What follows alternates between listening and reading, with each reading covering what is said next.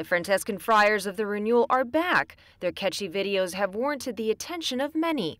This time, instead of showing off their basketball skills and aiming for the sky, they're aiming for the heart. I think that's why we start dancing when we hear music, is because it moves us to a deeper place, to the place of the heart where there's already a rhythm and a beat. And that's why I think music brings us so much joy. So I definitely believe music is one way that I pray. What started out as a harmless request from a homeless man turned into something more for Brother Isaiah Marie Hoffman as he was walking down one of New York City's busiest streets one afternoon. After noticing Brother Isaiah's guitar, the man asked him to play a song.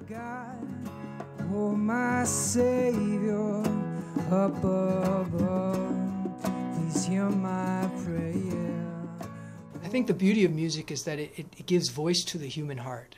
Music is almost the fruit of the human heart, and people trying to deal with the heart and to deal with life, and music is kind of what comes out of all of that. And so music speaks to everyone. Say, let there be light. You say, let there be light. You say, let there be Brother Isaiah not only played a song for the man, he named it after him.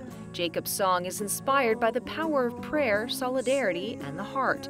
Brother Isaiah and his brother friars love music and hope to inspire by serving everyone in their communities, especially those that are materially disenfranchised, by doing hands-on work with the poor and others in need. You say, let there be light.